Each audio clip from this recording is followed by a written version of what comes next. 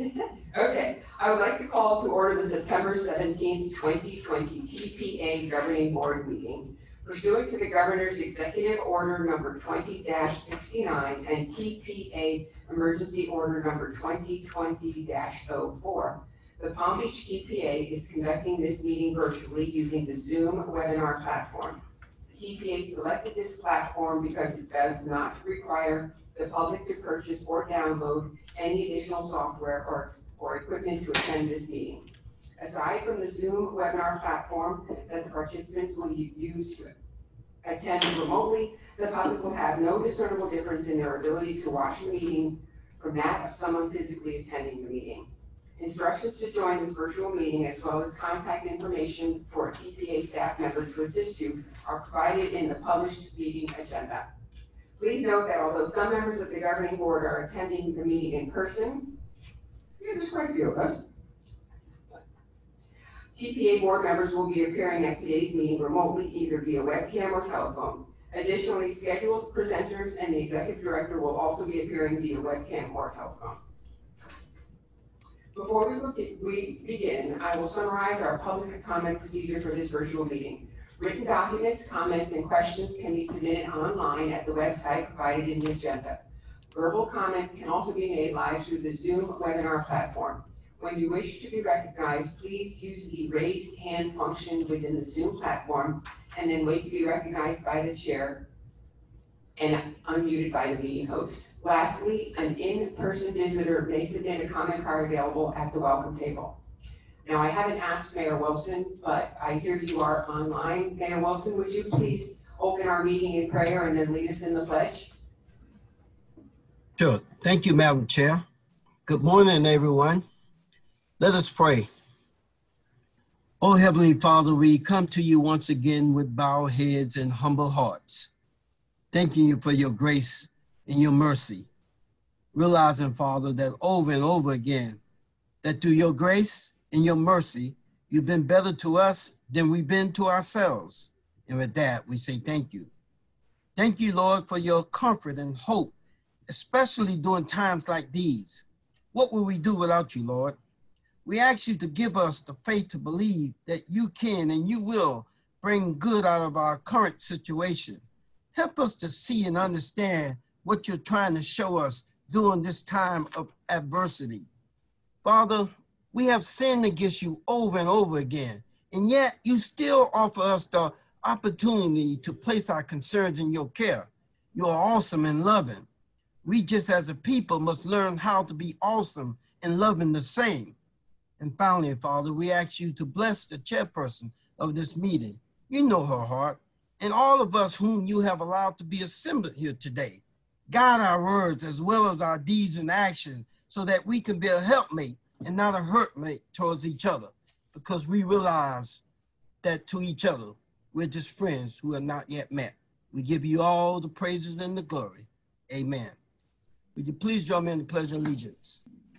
Allegiance to the United States of America, to the republic for which it stands, one nation, under God, indivisible, with liberty and justice for all.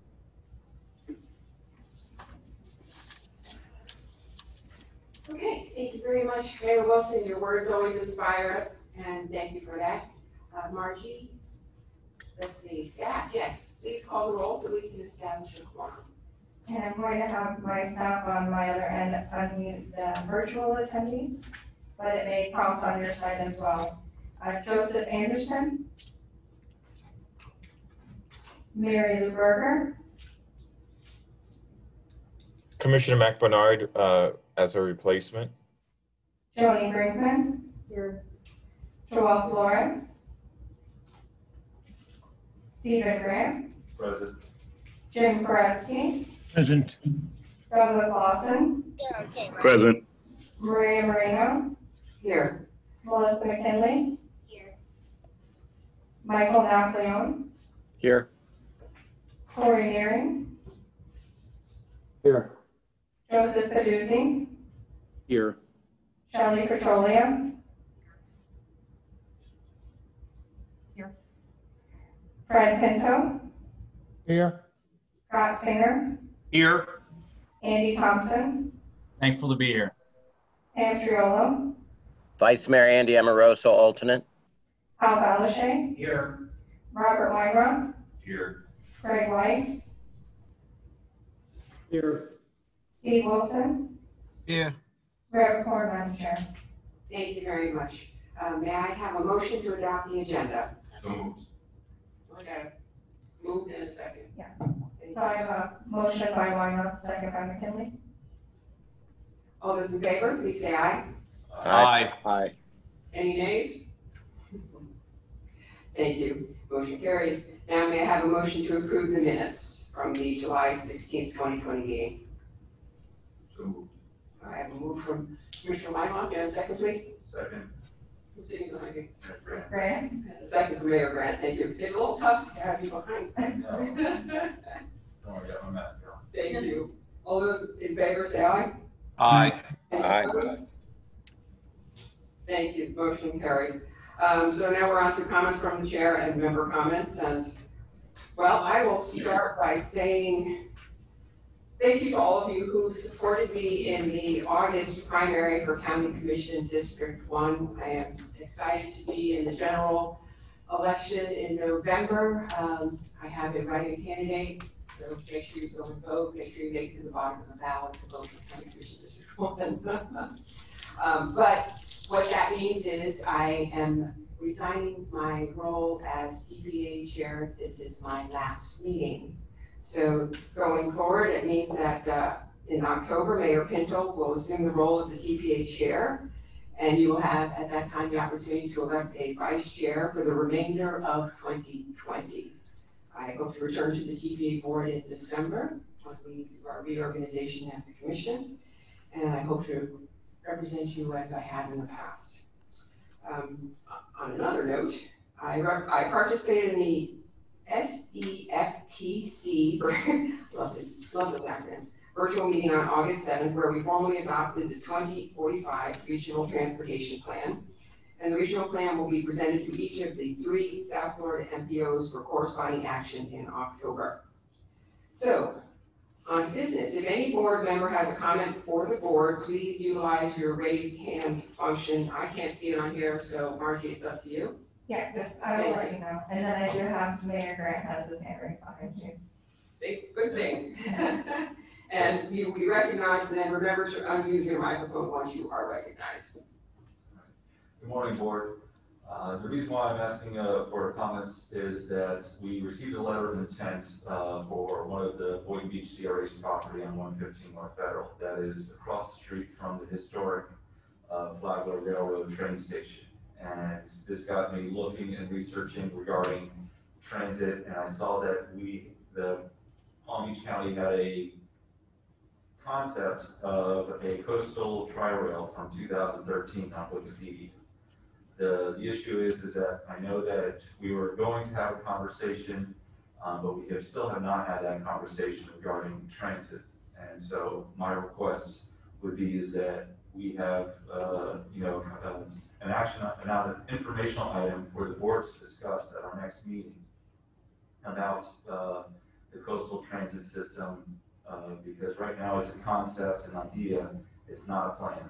And so I want to see if the board is willing to move forward with making it more of a plan instead of just a concept and an idea. Well, I can actually comment on that, as can Nick and as can Hal.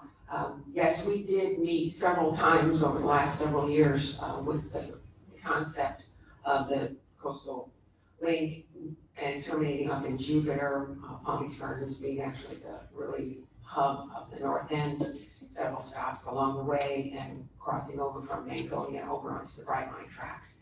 And with the advent of what's going on with Brightline right now, or I don't know if they're calling themselves at this point in time, but that was put on hold because there aren't actually any dollars to do this. But we met in Hal's office several times.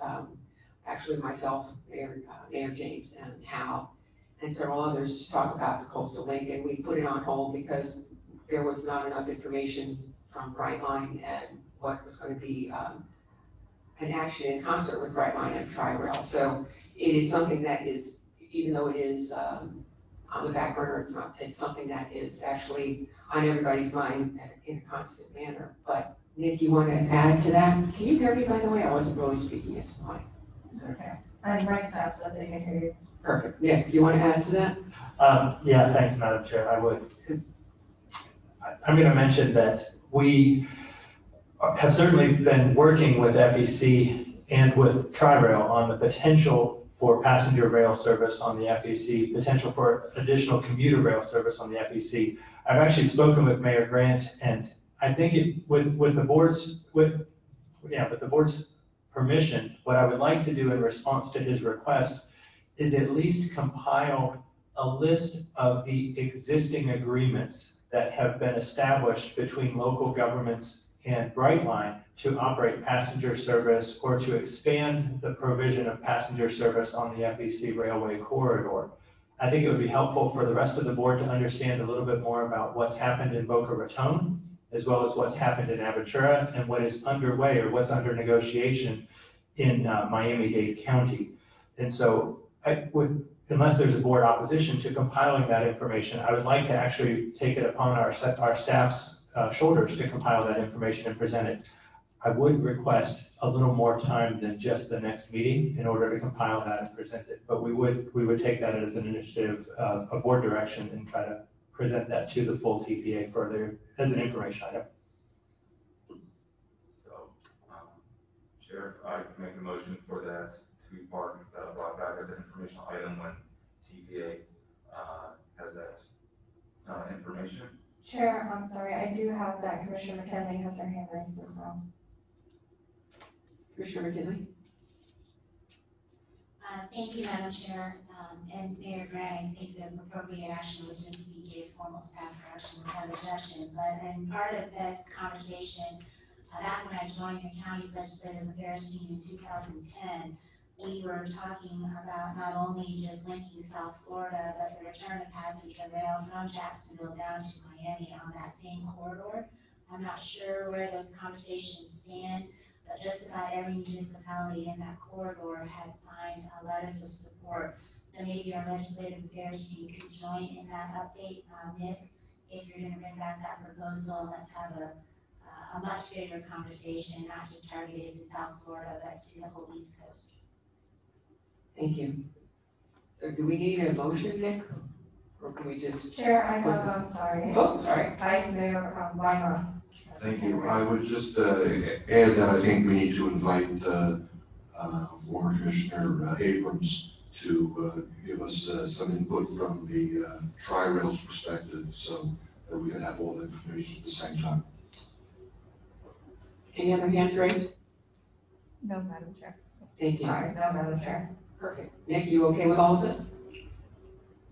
Yeah, I'm fine. I think as long as there's no board opposition, I'm fine with taking this as direction to prepare this content and involve the legislative affairs as well as the SFRTA staff in the development of the content. So do we need to make a motion to put this on the agenda, or is this just an action item in the future? Information item in the future. I have what I need unless you feel that you want to memorialize it in a motion. I don't think I've heard anybody saying negative about this, so I think we're okay where we are. Okay. So at this point, Nick, can you review the director's report? Sure. Thank you, Madam Chair. Good morning, members of the TPA board. It's a pleasure to see you both in person and virtually this morning. And thank you for the opportunity to give you a brief update on some things that are happening right now and things that are upcoming in our community. First, I wanted to give you an update on federal funding authorization. We operate under a congressional action entitled the Fixing America Surface Transportation Act. And that act was a 5-year authorization bill for federal funding that is set to expire on September 30th, unless a new authorization or a stopgap funding bill is enacted by Congress. So I want you to know that we are paying close attention to that we are speaking with and working with our congressional delegation as well as our national MPO coalitions and our statewide MPO coalitions to support a new federal transportation authorization. And we are working with them to increase the flexibility and the funding levels available for TPA priority projects. So we'll keep you posted on that, mostly by email in between this board meeting and the next TPA board meeting. I also want to mention item 2, we had adopted a strategic plan in July, and one of those items in our strategic plan was to pursue a distinguished workplace designations. And this month, we pursued and were awarded the designation of a bicycle-friendly business at the TPA. We received a silver designation by the League of American Bicyclists. We are excited to provide a bike-friendly workplace for people who work here as well as visitors. And we do want to remind you and encourage our local governments, our businesses, and our universities. Different kinds of designations are available for community-wide requests as well as facility-wide requests like a business or a university for their entire campus.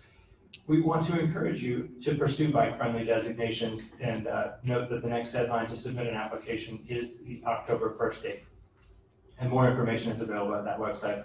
We are working with the DOT as well as our railway operators on what we're calling Rail Safety Week. We are observing Rail Safety Week September 21st through 27th, so that's later this month, to promote rail safety education and encourage our public to stay safe, especially near highway grade crossings and railroad rights of way.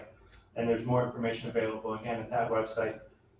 In the past several years, the next item on our list is we have conducted, in partnership with the DOT, what we call a Transportation Planning Exchange, or Transplex Conference. It has been an in-person conference in Orlando the past several years, and this year it is going to be a virtual webinar series on Friday mornings. I want to make sure that the TPA board members understand this and avail themselves of the opportunity to participate in these webinars. They're not long. There's only, I think they run for an hour, maybe hour and a half, 2 hours on Friday mornings. And October 2nd, we have a focus on transportation and land use planning. And on October 9th, we have a focus on broadband infrastructure and the provision of broadband access to our communities, especially as we are trying to figure out how to negotiate this virtual world. And I think that's a conversation that our TPA board has expressed a great deal of interest in at prior meetings. Next item on the list is want to remind everyone that while we are contemplating how to return to school in person, we are also promoting walking to school as a way of to promote healthy communities and improve safety, bringing an awareness to the experience of our children and their parents, their family members who helped and walked them to school. And National Walk to School Day is October 7th. We are encouraging any of our local schools that are interested and are able to provide an event to do that really any day in October. We understand that October 7th is coming quickly and we haven't figured out yet how to return to school in person in our public system. But we want to encourage our local school district to consider walk to school events, and definitely want to make you aware of any events that are happening, especially within your jurisdictions, so that you can participate as well as local elected officials. And following up on that, the Florida DOT has created a statewide Safe Routes to School program. They've done this by taking federal safety funds that are given to the state of Florida each year, and a portion of them they have repurposed or designated rather for the Safe Routes to School program. They receive or request applications on an annual basis, and they are seeking those applications through December 31st to help communities address school transportation needs and to encourage more students to walk or bicycle to school. Again, following up on that same theme of walking and bicycling safety, DOT has also created, again using federal transportation dollars that are allocated to the state, they have created what they call a high visibility enforcement grant program to promote pedestrian and bicycle safety. Essentially what they do is they've identified high crash locations in Florida, and they encourage local law enforcement agencies to submit grant applications to the DOT for overtime funding for law enforcement officers to be stationed in particular high crash locations and to observe the behaviors of both the drivers, the pedestrians, and the bicyclists, promote healthy and safe behaviors, and correct unhealthy and illegal behaviors in those locations. Again, more information is available. We've had a number of our local law enforcement agencies participate in this program already, but we do want to make every community that does operate local law enforcement aware of that, because Palm Beach County is one of the target areas for this funding. A topic, last two on the list, the topic that is near and dear to several of our communities, and is definitely a conversation that we are wrestling with in several locations, is this idea of lane repurposing. Whether a road that has provided a certain number of travel lanes primarily for vehicles is a potential candidate for reconstruction or repurposing some of that space to provide either better access for transit or more, I guess, wider and more provisional space for pedestrians and bicyclists. And DOT, in support of that conversation on a statewide basis, has published an updated lane repurposing guidebook. One of the items in the guidebook that's really caught my attention is that there are 5 case studies identified in the guidebook that are worth reading through. A couple of them are in Southeast Florida and 3 others are in other parts of the state. But it gives you a sense that we are not the only part of Florida that is having conversations like this, that's wrestling with how do we best use the limited space in our road rights of way. And then lastly, I want to remind the TPA governing board that the Safe Streets Summit, which is a partnership between the 3 Southeast Florida MPOs, the Miami-Dade, the Broward, and the Palm Beach MPOs, to promote safer streets and the construction and operation of safer streets in all of our communities. That has been an in-person conference in the beginning of the last several calendar years, and this year we are going to be providing it as a virtual experience on the afternoon of January 28th and then all day on January 29th. And we ask you that you would save the date and hope that you will be able to participate in that virtual experience. And Madam Chair, that concludes my report. Thank you, Nick. Do I have any board members have any comments on the director's report? Any hands raised? No, Madam Chair, I don't see any hands raised. Perfect. So, would any board member, we're on to consent now, would any board member like to remove an item from the consent agenda? Any hands raised? No, Madam Chair. Hearing none, I need a motion to approve the consent agenda. Move to approve the consent agenda. Thank you, Commissioner Weinbach. Do I have a second? Second. Thank you. Councilmember Griffin, and all in favor? Aye. Aye. Thank you. Any nays? Do we have any comment? Oh, sorry, motion passes. Do we have any comment cards? No, Madam Chair. Alrighty. So now we are on to action items, and I'd like to invite Jason Price, TPA TIP Coordinator, to present this item. Thank you. Good morning. Let's see. This morning I'll present amendment number 1 for the Transportation Improvement Program. This is an action item that will require a vote at the end of the presentation. So to begin, the roll forward is always the first amendment to the Transportation Improvement Program, and it involves rolling forward funds not obligated in fiscal year 2020 in the previous Transportation Improvement Program and rolling those funds forward into the first year of the currently adopted Transportation Improvement Program. The total amount that is being rolled forward is approximately $14 million, and it affects 105 projects.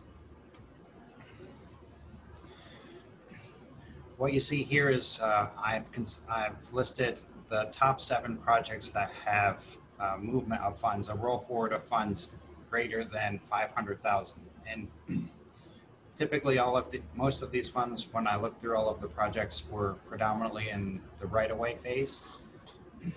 And you can see from the columns here, the first column is what was in the current TIP and the amount that was being rolled forward, and then the new amount that will be represented in the adopted, the amended TIP after this is adopted. And this is just the balance of the other 4 projects. So there was a total of 7 projects that had a change of over 500,000. That's all I have at this time. If you have any questions, feel free to ask. Thank you, Jason. Are there any public comments on this item? No, Madam Chair. And do we have any hands raised? No, Madam Chair. Okay, Motion to adopt. thank you. I have a motion. Do I have a second? Second. Second from Mayor Grant. Any discussion? And Madam Chair, this does require a roll call vote. Okay, please call the roll. So just to confirm, I have a motion to adopt a resolution approving amendment number 1 to the TPA's fiscal year 21 to 25 tip. I had a motion by Vice Mayor Weinroth and a second by Mayor Grant. I will have staff unmute, and if you can please unmute on your end as well. Joseph Anderson. Matt Bernard.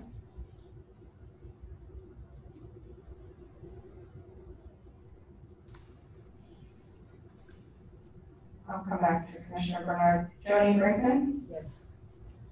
I'm sorry, can you say it into the microphone for the record? Thank you. Joel Flores? Stephen Grant? Yes. Jim Koretsky? Yes.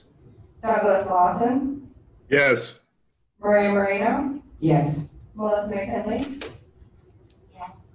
Michael Napoleon? Yes. Corey Neary? No, and Madam Host, I can't come off video. I need the privilege to be able to do that. Thank you. I'm sorry, Commissioner. I didn't catch the last part. I've been trying to start my video for the last 10 minutes. It says I need to get the host to allow me to do that. Okay, we will work on it on our end. I'm not sure, there shouldn't be a restriction for you to turn your camera back on, but we will work on getting that turned back on. Thank you. You're welcome. Joseph Paduzzi? I'm unable to turn my camera on either. I've been trying for a while. I'm voting no due to the inclusion of the State Road 7 projects. We will work on correcting that. My apologies. I'm not sure why it's doing that. Shelley Petrolia? Yes. Fred Pinto? Yes. Scott Singer? Yes. Andy Thompson? Yes. Andy Amoroso? Yes. Al Valashe? Yes. Robert Weinroth? Yes. Greg Weiss? No, and I also cannot turn on my video. Okay, we will look into that. Steve Wilson? Yes. And again, Mac Bernard? Yes. Thank you. It passes, Madam Chair. Thank you. Is there anyone else having trouble with their video? Madam Chair, this is Douglas Lawson. I'm having trouble starting my video as well. Thank you, staff. You're looking into that? Yes, we will look into it. All right, thank you. All right, so the motion carries. Now we are on to item to adopt a resolution approving a revised public participation plan. And Melissa Booth, TPA Public Relations Manager, is to present this item. Good morning, everyone. I believe they've corrected the problem with the video, so if everyone tries again, I think you'll be successful as I was. We're going to review the highlights of updates that we're proposing for our public participation plan today. There's no prescribed schedule for updates for the plan. They're done as needed. And so we are proposing some updates for the first time in 3 years. We did a major update that was adopted in October of 2017. So we're just bringing up some updates that are necessary at this time. And in summary, those highlights include, excuse me. Those highlights of those updates include the official form of public notice, the LRTP and TIP adoption policy we're going to ask you to consider, consistency with the TPA operating procedures, and public participation goals and objectives. And previously, we've had consistently that the website is the primary form of public notification, but we've placed stronger emphasis on that throughout the document so that everyone understands that for meeting dates and details and for public comment opportunities on draft documents and plans, that the website is the primary source for that information. And we're proposing a new LRTP and TIP adoption policy. What is it? It requires approval or rejection of an entire LRTP or TIP document. It requires requests for project additions or deletions to be heard as proposed amendments at a future meeting. Why do it? To ensure adequate public notice for interested parties, to provide clarity for voting members, to maintain balance between available funds and project costs, and to allow staff review of add and delete impacts. And I would emphasize that there, of course, are opportunities for modifications to be proposed at the committee level in the earlier stages.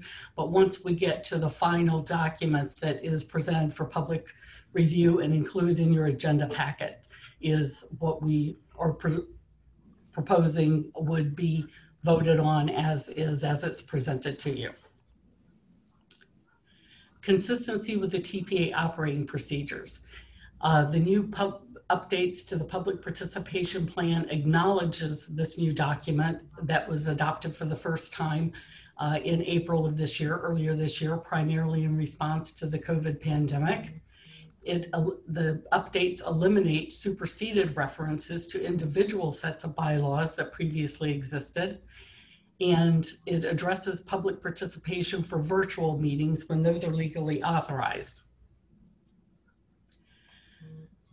And the public participation goals and objectives that used to be part of the public participation plan have been removed.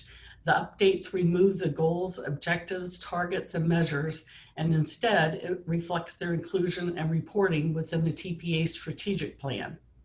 And that allows for the goals, actions, and outcomes to be more specific, more frequently updated, and aligned with the TPA's Unified Planning Work Program. And with that, I would be happy to address any questions before you consider a motion to adopt the current revisions proposed for the public participation plan. Thank you very much. And do we have any public comment on this item? No, Madam Chair, and I have that Vice Mayor Weinroth and Mayor Grant have their hands raised. Okay, Vice Mayor Weinroth. Thank you, Madam Chair. I'm happy to see that we're making the change to our policy with respect to the LRTP. Obviously, the pain we went through with the changes that went on at one of our meetings, ad hoc changes to that plan. I think it's much more appropriate that it have an up and down vote. And if there are some additions or deletions, they be considered prior thereto. So I think this was a appropriate amendment to our procedures. Thank you. Mayor Grant. Thank you. One of the things that, I realized after doing the LRTP is that we've had those for every 5 years for a long time, and I was unable to get an outcome on previous LRTPs. I know I was looking at previous ones, and there's supposed to be a palm turn route on Wilbright Road, which never followed through. And so I saw with the consultants that we've hired, I'd like to see when we do public outreach that we do more of a public engagement, and we show them what the TPA has done with the previous LRTPs, things that we've accomplished and things that we have not accomplished. So that way our public can realize if they are correct, and we've been saying this for 5 years, 10 years, or 15 years, and things have been done or things have not been done. So I don't know if this is part of the public participation plan to be more of a engagement instead of just outreach, finding what they want now. I think we need to help educate them, educate the public of what the TPA or previous, known as the MPO has done every 5, 10, 15, 20 years ago, so that we have a better understanding of where we're going in the future. Thank you, Mayor Grant. Nick, anything you want to add to that? Madam Chair, again, I think that's a helpful suggestion, and it would probably be useful information for all of our TPA board members to have a better understanding of the major categories of projects that we have funded over prior long-range plans, and then what portion of the individual projects that we had identified for implementation were actually constructed, what portion are still waiting in the development process, and what portion did we identify as useful and then later decide were not appropriate and moved out of the long-range plan. So I think it's a welcome suggestion and something that we would be happy to compile and present to the TPA at a future meeting. Thank you. So since we've had discussion before, our motion. Chair, I'm sorry, I do have that Commissioner McKinley has her hand raised as well. Commissioner McKinley. Thank you, Madam Chair. I'm fine waiting until you're done with your comments. No, I was just going to say normally we do the motion in the second, and then we have discussion, and we're a little out of order, but that's okay. Well, I'll make that easier for you then. First, I want to thank Nick and the TPA team for listening to our concerns about how this was handled late last year. So with that, Madam Chair, I'm going to move approval of item 2AB, a motion to adopt a resolution approving a revised public participation plan. Thank you. May I have a second? I have a second from Commissioner Weinroth. This is a roll call vote, correct? Yes, Madam Chair. All right, would you please call the roll? Mac Bernard. Joni Brinkman. Yes. Joel Flores. Stephen Grant. Yes. Jim Koretsky. Yes. Douglas Lawson. Yes. Maria Marino. Yes. Melissa McKinley. Yes. Michael Napoleon. Yes. Corey Neary. Yes. Joseph Peduzzi. Yes. Shelley Petroleum.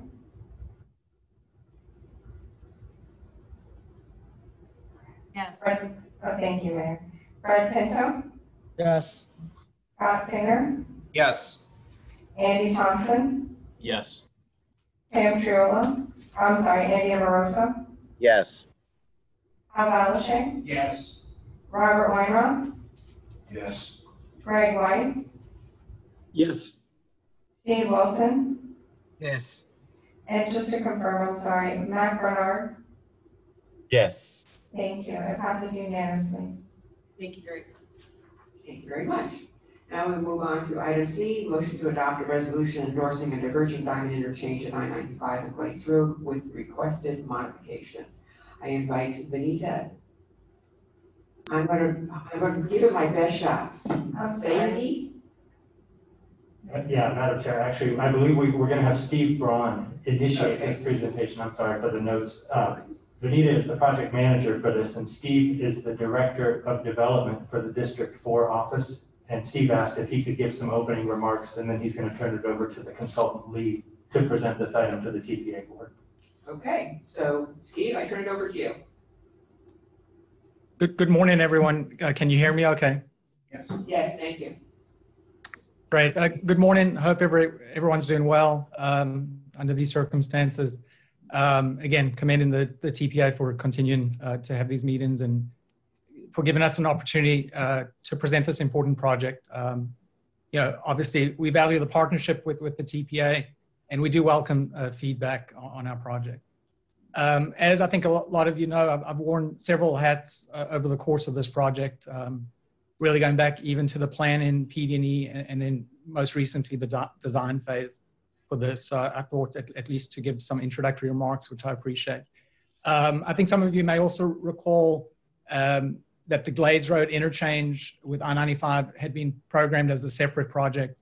Over the years, we've integrated that project into the I-95 Express Lane project, really to consolidate those projects and have an opportunity to implement the interchange improvement.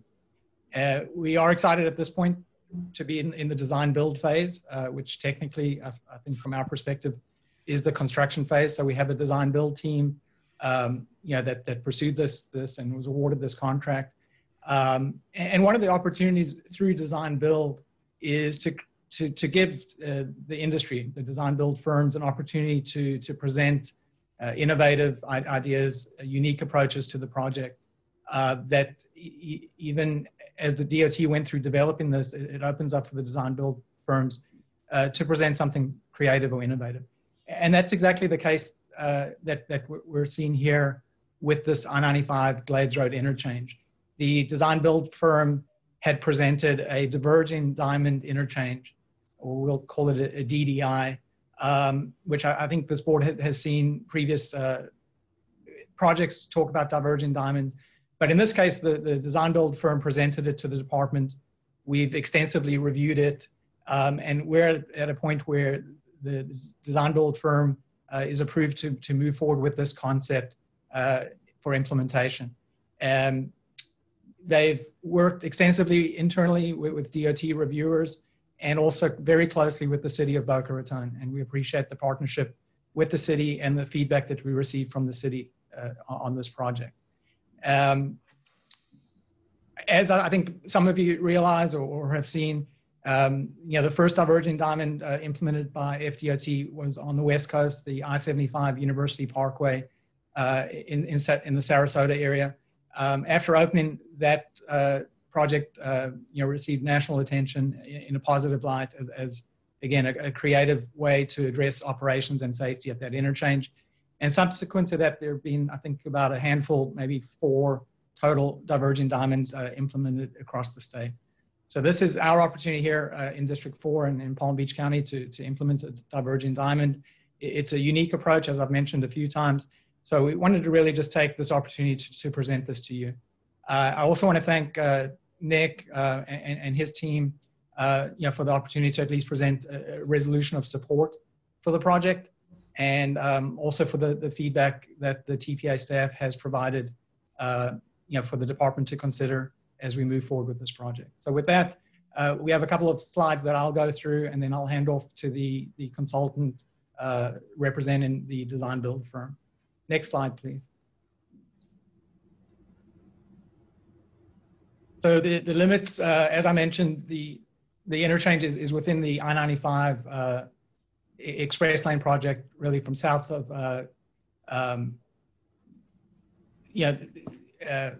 south of Glades Road, up to Linton Boulevard. So it includes those interchanges, but primarily the interchange of the focus of this presentation is the I-95 in Glades.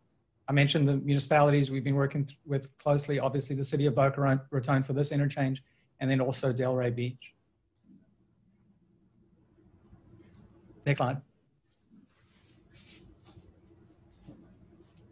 So again, the overall project goal, right, implement the express lanes, create travel choices consistent with travel time reliability, especially during the peak times, improve mobility, relieve congestion, and then ultimately at this interchange, improve operations and safety and reducing congestion levels at the interchange. Again, working closely with the city, looking at aesthetic opportunities as well, and really just focusing on the multimodal mobility through the interchange. Next slide, please.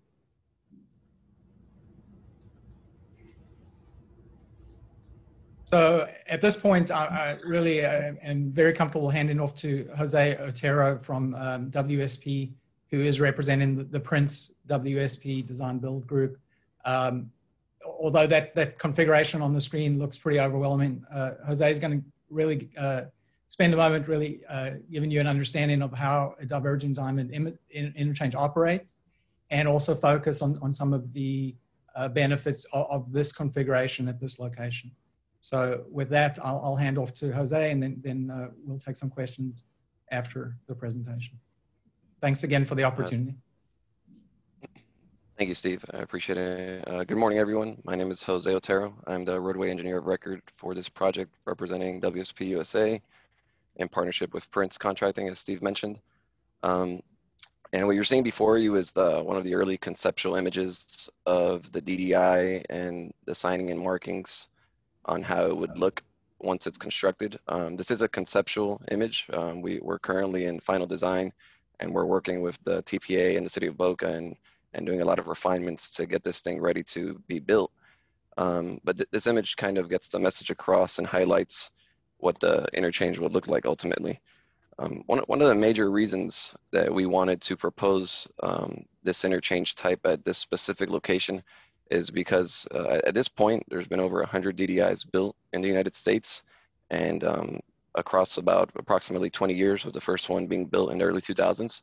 So we've been able now to see a lot of the data and benefits that this interchange type offers. And really, as we move forward in engineering and engineering continues to evolve, we've come to the realization that sometimes we can provide more with less. And one of the very great things about this interchange type is that it meets the project objectives. It increases efficiency and operations of this location, which is one of the busiest roads in the city of Boca and definitely within Palm Beach County. And we're going to improve traffic operations. And one of the most unique parts about the DDI is that this is one of the first interchange types that doesn't favor motorists. It actually has a pretty nice balance between benefiting the other users of these facilities, which are predominantly pedestrians, bicyclists, and this also lends itself to transit opportunities. So as we move into the future and start looking at more multimodal friendly designs, the DDI gives us the benefit of achieving all of those goals while maintaining the landscape of this location more suburban. You know, ultimately, sometimes we can achieve these same things and build out a lot of infrastructure, but luckily at this location, we're able to keep things at grade and again, in a very suburban style, so that aesthetically, you don't have to feel like you're in a very densely urban interchange as you navigate through it. So just to focus on the signing and markings a little bit, you'll notice that there's going to be a really strong overhead signing program, which will give drivers the designations as to which lane they should be in for each necessary movement. The big feature of the DDI that I guess is what's new about it, and for all of us as drivers and residents of the area to acclimate to, is that essentially as you navigate through the interchange, you will go through two crossover intersections, as we call them, which you can see at the two integral parts of your screen. And at these crossover intersections, essentially what happens is we use natural roadway geometry to traverse the motorist onto what would otherwise be known as the other side or the wrong side of the road, if you will. And in doing so, we're able to eliminate left turn movements. And this offers a lot of advantages that I'll further discuss as we move through the presentation. So as we mentioned, safety is our focal point, but we also want to make sure that we improve traffic operations for 20 years from now, which is the design year that we looked at, 2040. As I mentioned, Glades Road is one of the most heavily congested corridors in both Boca and Palm Beach County. So we want to make sure that we can get motorists to their destinations in a very efficient and safe manner. And the graphic on your screen, we use a color coding system to represent that the level of service, which is essentially how we look at intersections from a delay standpoint. The less delay you experience at a signal, the higher the level of service. So we've come up with this color-coded legend. As you can see, level of service B and C, represented by green colors, are very, very good. And at least D, which is the yellow color, that's the minimum level of service that is recommended by all national criteria, FHWA, AASHTO, as being properly serviceable. So you'll see that across the board, we have all greens and one yellow at the very busy intersection of Airport Road and Glades, which is still, again, a great improvement from the existing conditions and what the existing conditions would look like in 20 years if we did nothing. So we already talked a little bit about the signing, and I guess the biggest concern a lot of folks have when they see this new interchange type be presented at several locations now, as I mentioned, across the United States. I believe there's about 118 DDIs that have been built at this point. Steve mentioned the first one that was built in the state of Florida along I-75 on the west coast of Florida. There's another 2 that were built in Miami-Dade County along State Road 836, and there's about 5 that are currently being designed in South Florida. This being one of them, which will be the first one built in District 4 of the FDOT and Palm Beach County. And essentially, you'll see that as that crossover movement happens, you're just going to be told in advance of that which lane you want to be in, if you want to either stay on Glades Road or enter I-95 southbound or northbound. And again, the most advantageous part of these crossover intersections is that by crossing drivers over onto the other side of the road, I can eliminate left turn movements from intersections, which left turns result in the most dangerous crash types at intersection locations, especially in urban interchange environments, which are side impact crashes. And not only are they the most severe crash type, they're the crash type that leads to the most fatalities. With our Vision Zero process that we've adopted at DOT, we want to envision a future where there's no crashes. And definitely we not only minimize the number of crashes, we also want to eliminate fatalities and reduce the severity of these crashes. So that's really one of the strongest safety benefits of the DDI. And this signing and marking program will help realize that.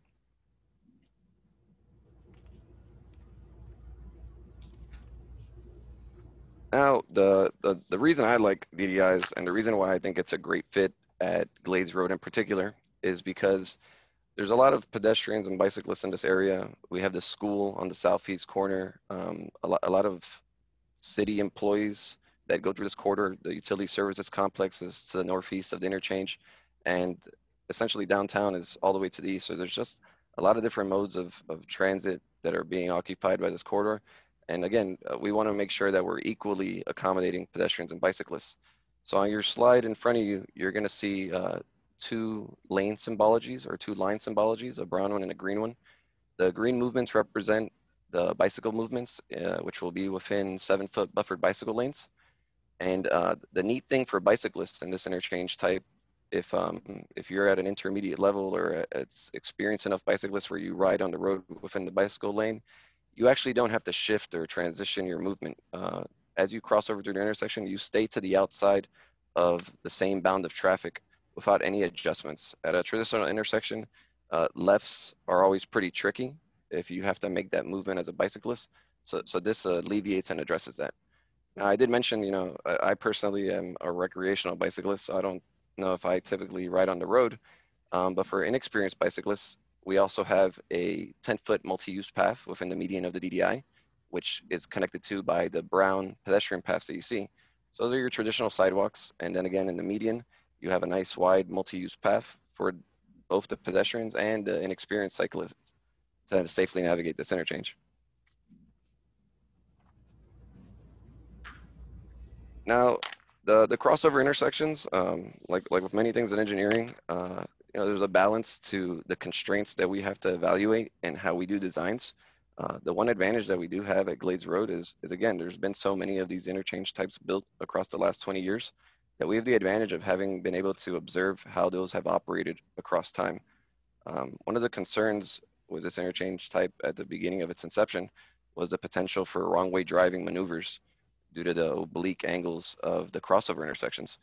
And in the beginning, in the early 2000s, engineering judgment dictated that the more angle you could provide, or the larger that angle that you could provide, the safer that movement would be. We've learned throughout the last 20 years that that's not the only factor at play here. There's actually a balancing act between providing a angles in the range of 30 to 50 degrees, as you can see the 30 degree shown on the left side of your screen, as well as really pronouncing what we're showing on the right side of your screen as that blue line that we're calling an eyebrow. And this is important because this is what's going to essentially guide the vision of the motorist to continue along the path that the geometry is dictating that you drive. So essentially, most motorists, as they go through these interchange types, they'll tell you that after they drove through it, they didn't even notice that they crossed over. And the reason for that is that the natural roadway geometry encourages the driver to cross over just based on the curvature of the road. So this slide is kind of just reinforcing and showing you guys a little bit of the technicalities on how we've designed it. And the message really is that, again, safety is our predominant concern, and we're taking all the measures to ensure that this is a safe intersection for all of the users of this facility on both sides of the interchange. And then on this slide, the next two slides, really, I want to cover the reasons we thought that this particular location would be a great candidate for implementing this interchange type. The reason we were excited to propose it during the pursuit of this project, and the reason that that I think everybody is at this point on board. There's a lot of proven enhancements and benefits to DDI. We've done a pretty thorough crash analysis along the main line of 95 and the interchange. And this particular improvement is going to represent a 9% crash reduction as one of the major benefits of the DDI. As I mentioned, we're reducing conflict points. Conflict points essentially are anywhere where pedestrians, bicyclists, and motorists cross paths. So as you can imagine, we want to minimize those to the greatest extent possible. You're always going to have some, but this interchange type provides one of the least of all the interchanges that we construct in this country. And then particular benefits that apply to the city of Boca, which is a great advantage that we saw when we proposed it, is we've eliminated a couple very large utility relocations for the major influent and effluent lines for the utility services complex that's on the northeast corner of the interchange. Those utility relocations were going to be very difficult to perform seamlessly.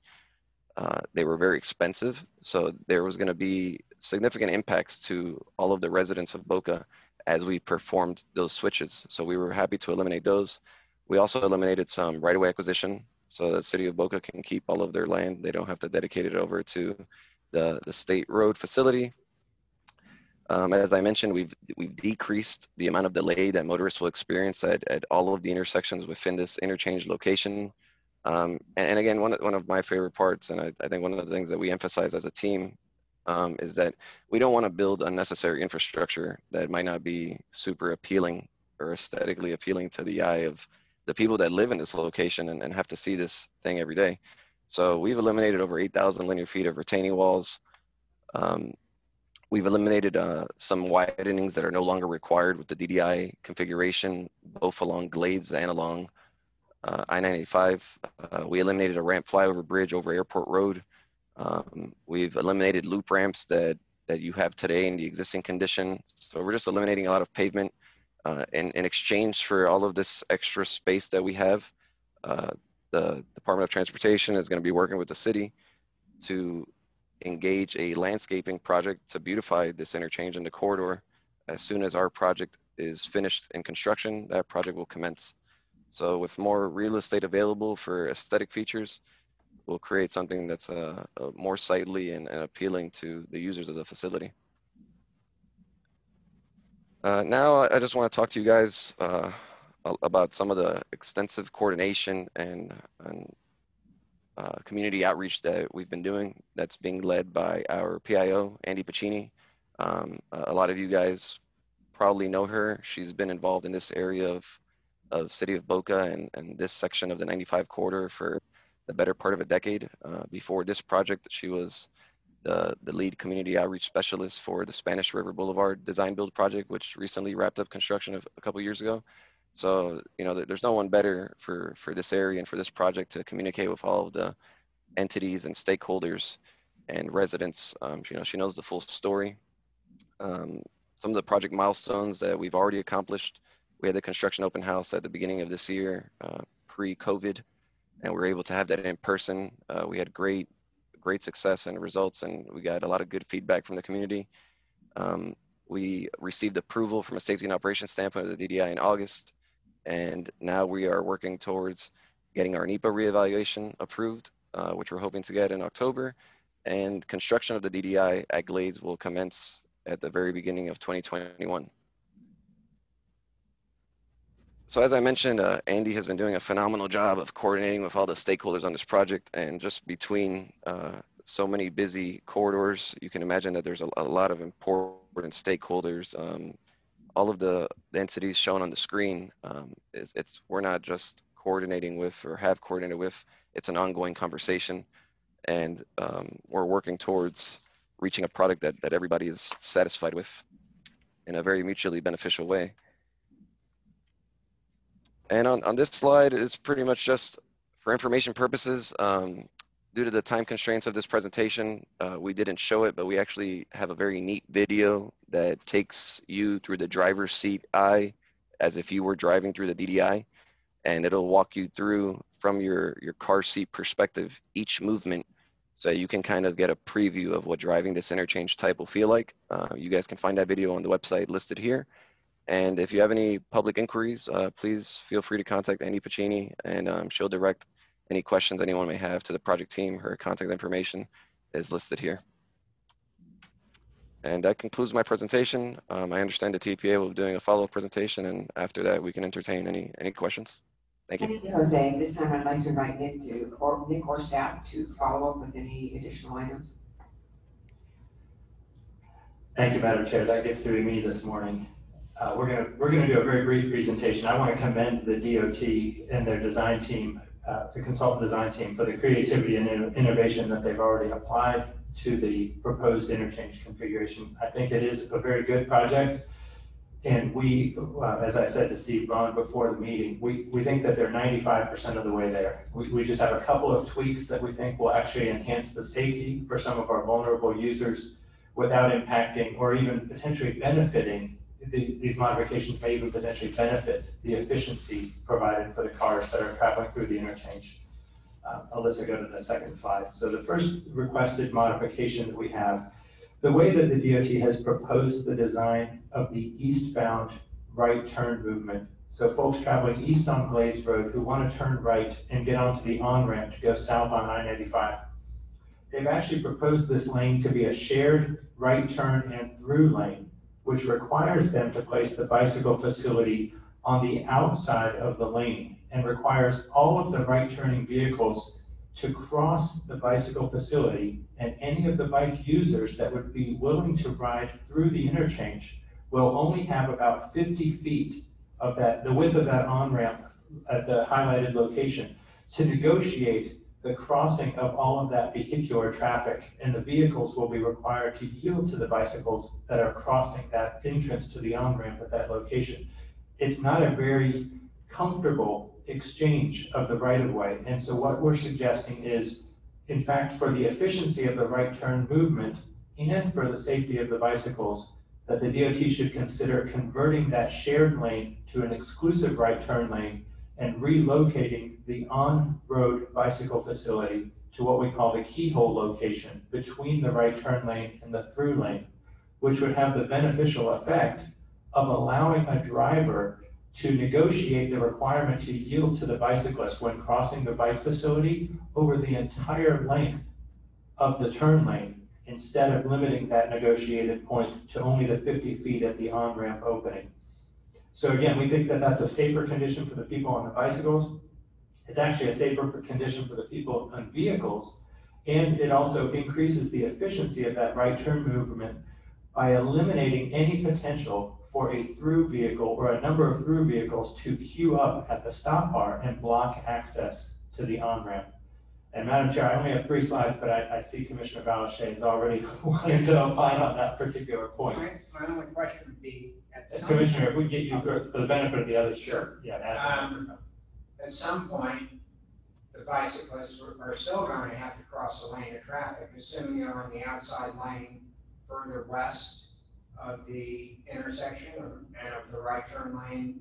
You know, if they're on the outside of the road, then they're going to have to cross that right turn movement lane prior to getting, to get between the two, they're going to have to cross some traffic.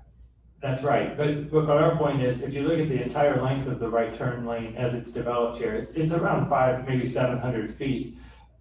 The idea is if you put the bicycle facility between the through and the right turn lane, that any vehicles that want to enter the right turn lane will have that full 700-foot length to decide whether to speed up and pass a bicycle in advance or to slow down and allow the bicycle to continue forward, yielding the right of way to the bicycle.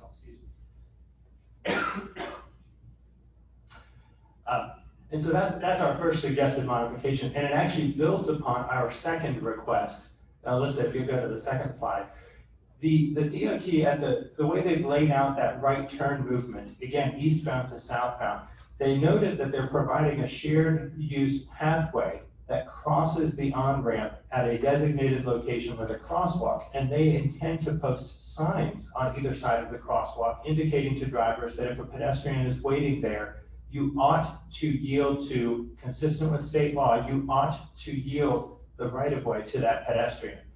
Practically, that rarely occurs.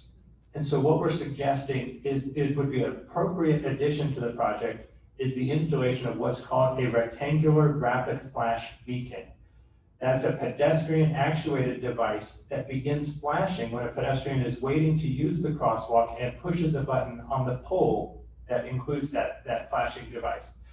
That increases the visibility for the pedestrian, and it also increases reinforces the message to the motorist traveling up to that point that the motorist is obligated to yield to the pedestrian. It creates a safer environment to negotiate that potential conflict point between a vehicular user and a more vulnerable pedestrian or a bicyclist crossing that crosswalk.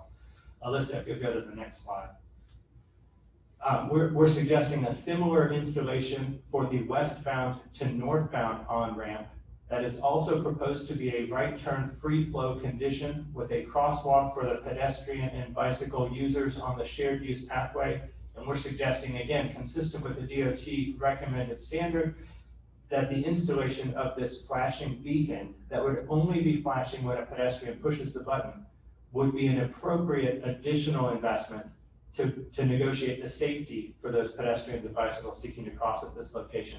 And the last point I want to make on this last slide is that what we are suggesting is in fact, go ahead to the next one, Alyssa. The last slide here is that what we're suggesting is indeed consistent with a design document that was actually created by District 4 last year to address this very condition. DOT said, hey, we understand that interchanges are difficult for pedestrians and bicyclists to negotiate safely. And we think in particular that unsignalized right turn ramps create potential vulnerabilities. They create a potentially unsafe condition for the pedestrian and bicyclist seeking to cross these locations. And therefore, in our list of improvements, we identify, the DOT in their own design guidance to their staff, identified a desire to install the same devices that we've suggested to you this morning are appropriate. These pedestrian actuated warning beacons, or RRFBs, rectangular rapid flash beacons, at these unsignalized right turn ramps. So what we're suggesting as a modification to the DOT for their consideration and asking you to endorse so that we can make this a formal request of the TPA board is actually something that's consistent with the design document that they've established themselves. So the last slide is, again, we're asking you to make a motion to adopt a resolution this morning that endorses the creativity associated with the diverging diamond interchange and makes a request formally for the DOT to consider these couple of modifications as part of their interchange evaluation. And Madam Chair, that concludes my presentation. I'll make that motion. Thank you. I have a motion on the floor from Commissioner Malachi. Do I have a second? Second, Singer. Thank you. Before we do that, is there any public comment on this? No, Madam Chair. Okay, perfect. I do have that Vice Mayor Weiner does have his hand raised before we take a vote. Perfect. Thank you, Madam Chair. Obviously, having come from Boca Raton, I'm familiar with this intersection. Blades Road is a constrained roadway as a result of prior action of the Boca Raton City Council. And this intersection has been a choke point for years, so I applaud my colleagues back in Boca for embracing this ambitious DEI as a real opportunity for moving traffic along and addressing what has been a problem for years. I remember the original iteration of this project with the many overpasses and other ways of trying to get people through this intersection. I think this is much sleeker. However, I think we need to step back on the points that now the TPA is making. I'm not quite sure I can embrace the first suggestion, and I'll defer to Commissioner Valashay, being our resident bicyclist, as far as whether traveling between two auto travel lanes is something that someone who is less sophisticated than he would feel comfortable even being involved in. I think that that probably is not a comfortable situation to find yourself in with vehicles traveling both on your right and on your left. As far as the other two suggestions, you know, I have been railing against Vision Zero. To me, Vision Zero has always been something of a misnomer to me, because we know that we're never going to get the number of fatalities down to zero. So if we have one fatality, we failed, and therefore we can move on. If we are really going to embrace Vision Zero, we need to be also embracing what was one of the stated objectives of this project: improving operations and safety, benefiting pedestrians. We need to give the pedestrians a fighting chance to get through this intersection. And I think the suggestion 2 and suggestion 3, as far as lighting and putting the RRFBs into the project, are something that needs to be done if we are going to give pedestrians any sort of an opportunity to have safety as they're crossing through this intersection. And I certainly understand that there are arguments against any traffic control because it's going to probably create rear enders. But certainly a rear ender between motor vehicles is far more tolerable than a situation of a motor vehicle running over a pedestrian. So I think if we are truly committed to our mission of Vision Zero, then it would be difficult not to support the safer condition for people walking, item 2 and item 3 proposed by the TPA. So I'm going to be a very strong proponent of, number 1, embracing this design for this intersection, and number 2, appending to it the TPA's suggestion number 2 and number 3 to make this a safer intersection for people walking. Thank you. Well, Thank you. Hal? yeah, no, I certainly, I agree with the Vice Mayor. It's much safer. I would just point out that I think one of our most recent bicycle fatalities happened exactly in that scenario, where somebody was crossing the Palm Beach Lakes on-ramp on the west side of 95 and was hit by a car that was getting onto 95, and the bicyclist subsequently died. So I could see, you know, if you displace that bicyclist one lane over, that right turning movement wouldn't have affected him. And I think Nick is right. You know, you'll have a longer time to assess when you should make the move from the outside to the lanes between the through and the right turn. So I agree. This is a much better plan to save many more lives. So how you're in concert with suggestion number 1 that Nick made then, is that correct? Yeah. All right, thank you. Madam Do you have any Chair, other questions? Madam Chair. I do have Mayor Singer with his hand raised. Mayor Singer, go right ahead. Thank you, Madam Chair. First, I wanted to put on record that the City of Boca Raton concurs with the recommendations of the TPA, and I want to thank the TPA for the presentation. Since we've heard the recommendations, would either TPA or FDOT representatives care to comment on what FDOT's response is to the valid points raised?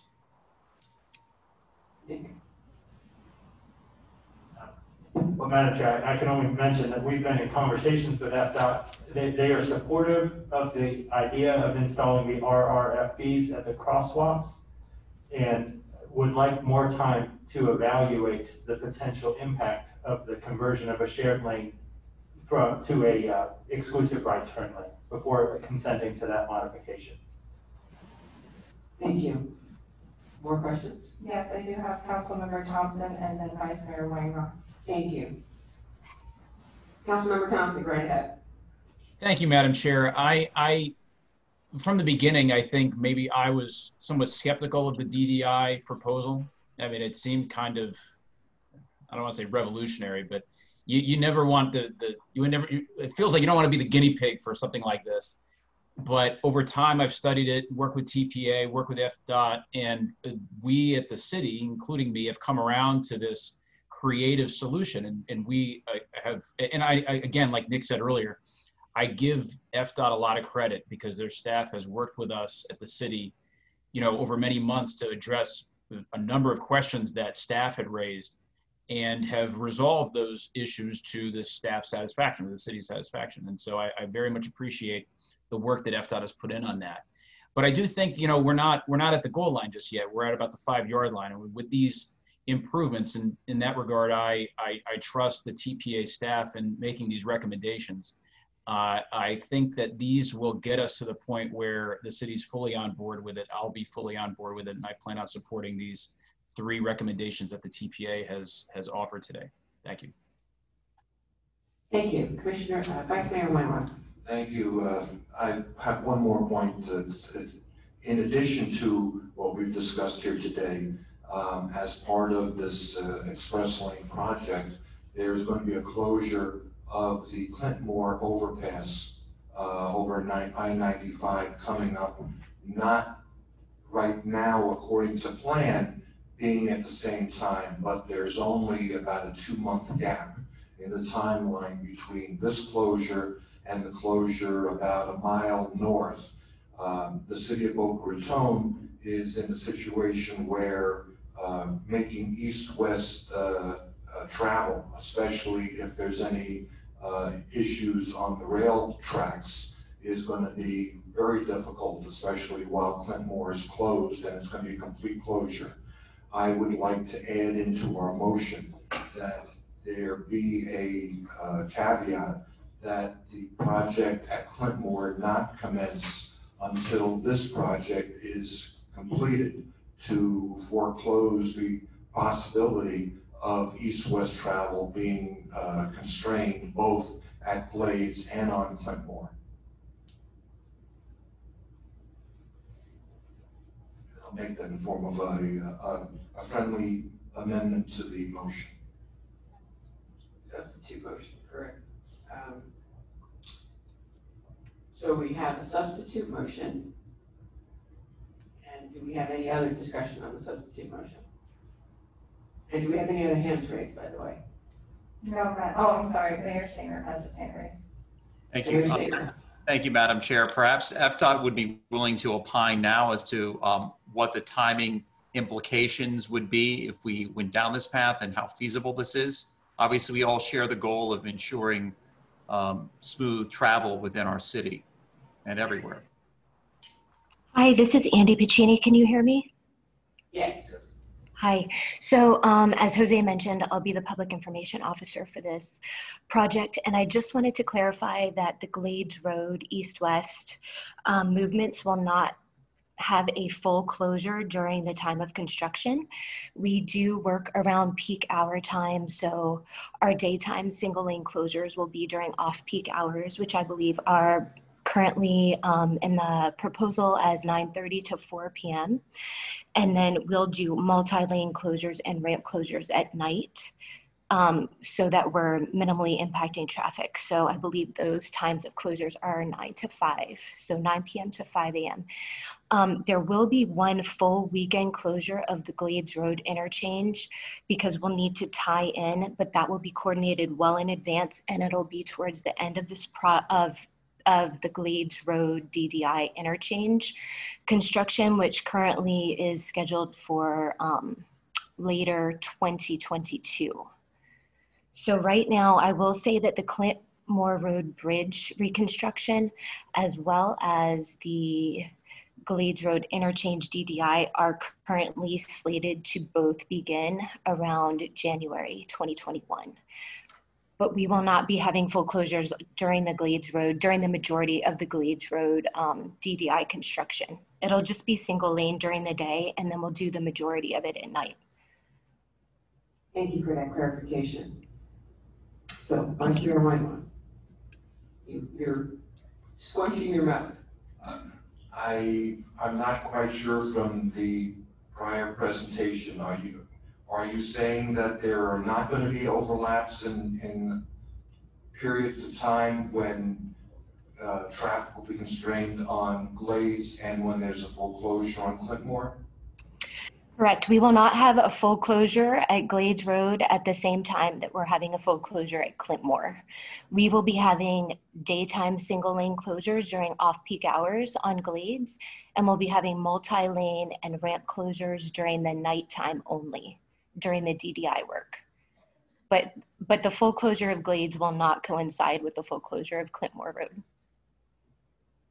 That's on paper. How close is the timeline between the two projects? So the reason we're doing the full closure at the Clintmore Road for that bridge reconstruction is to actually expedite the construction time. So we're shaving off almost a year of construction time on that bridge by doing the full closure. So we're anticipating 15-month closure for the Clintmore Road Bridge. And if we start in January, that puts us into spring 2022. And then we'll have that full weekend closure on Glades Road for the tie-in towards the end of that construction, which would be towards the end of the year 2022. Thank you.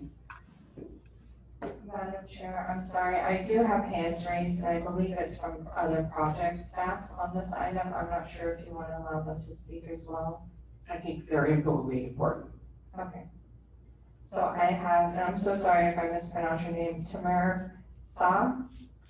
You need to unmute on your end, and then I did have Scott Passmore, but he's lowered his hand. Yes, this is Timur Shah. Thank you for the opportunity to express this information. Just quick clarification for the Clintmore Road complete closure. We will have the provision of allowing the emergency vehicle to pass through during the construction of the Clintmore Road. I just wanted to clarify that in addition to what Andy just said. And also I'd like to add one more piece of clarification that the Clintmore Road Bridge reconstruction and the Glades Road DDI are all part of the same contract under 95 Express Phase 3B2. So they're not separate contracts. They're all part of this scope. Thank you. Any other hands raised? No, Madam Chair. So please remind me where we are at the moment. Well, Madam Chair, you have a substitute motion by Commissioner Weinroth, but he did not receive a second at this time. So I guess we would need to either hear a second or go back to the primary motion. Madam Chair, I'm going to withdraw my motion just so it doesn't muddy this up. I think FDOT has heard our comments, and hopefully they'll be responsible and ensure that the city of Boca Raton is not placed in a situation where they have two roads that are closed at the same time, especially for, again, emergency vehicles and for east-west travel by their stakeholders. Thank you, and Tamir, I appreciate your clarifying the fact that emergency vehicles will be able to get through that closure. So we have a motion, and do we need a motion and a second for the first motion? I'm sorry, I need to repeat myself. We had a motion by Commissioner Balashay and a second by Mayor Singer on the original motion. On the original motion, okay. And we need a roll call vote, correct? Yes, Madam Chair. All right, may I have a roll call vote at this time? Joseph Anderson is still absent. Matt Bernard. Here, yes. Joni Brinkman. Yes. Joel Flores, I believe, is still absent. Stephen Grant. Yes. Jim Koretsky. Yes. Douglas Lawson. Yes. Maria Moreno. Yes. Melissa McKinley. Yes. Michael Napoleon. Yes. Corey Neary. Yes. Joseph Peduzzi. Yes. Shelley Petroleum. Yes. Fred Pinto. Yes. Scott Singer. Yes. Andy Thompson. Yes. Andy Amoroso. Yes. Al Valashay. Yes. Robert Weinroth. Yes. Greg Weiss. Yes. Steve Wilson. Yes. It passes unanimously, Madam Chair. Thank you very much. Thank you for the discussion also. And at that, I will now move to information items. And it looks like State Road 80 lighting justification report. I'd like to invite Scott Peterson from FDOT District Roadway Design Engineer to present this item. Yes, hello, this is Scott Peterson. I am actually going to have our district traffic plans engineer and lighting engineer, Anna Plegachova, do the presentation, but I will be available, as will Anna, for questions afterwards. Thank you. All right. Good morning, everyone. Thank you for this opportunity. My name is Anna Plegachova. I'm the FDOT District 4 Traffic Design Engineer, as Scott just said.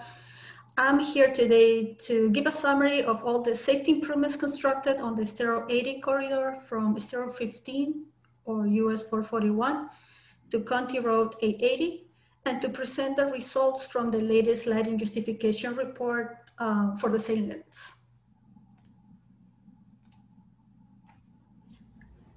As you can see in the agenda, I'll be talking about the study location, limits, the length of the project, previous safety studies, recommendations and implementations, ongoing intersection lighting improvements and how extensive those limits are, typical conditions where roadway lighting is installed, crash data and benefit cost analysis used to develop the current lighting justification report, and who to contact if you need any additional information. As you can see in this map, the lighting justification limits for the Estero 80 corridor start at Estero 15, or also known as Main Street, and ends at County Road 880 with an approximate length of 18.2 miles. Within the limits, there are 4 signalized intersections, which we will be highlighting in this presentation. They are Estero 15, North Sugar House Road, Hatton Highway, and Estero 700. The department has previously performed safety studies to identify any deficiencies and to improve the safety conditions for these limits. One of the studies recommended guardrail installation and extension, shoulder widening, median crossovers, fog detection systems, milling and resurfacing, intersection lighting upgrade at Estero 700, within other improvements as shown in this table. But corridor lighting was not part of the recommendations. As you can see, construction of all those improvements were completed between 2012 and 2018. And then in 2018, the department revisited the same limits and an additional safety study was performed.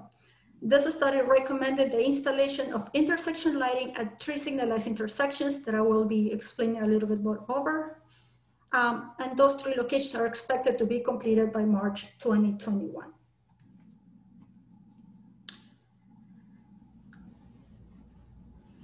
As I just mentioned, the 2019 safety study investigated the need for lighting on the Estero 80 corridor, but only recommended the installation of lighting at the 3 intersections of Estero 15, West Sugar Road,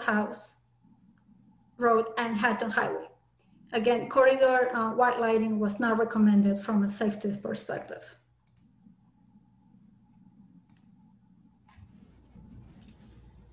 One thing I wanted to point out when talking about signalized intersection lighting is that the lighting analysis and installation is not only bounded by the stop locations of the intersections.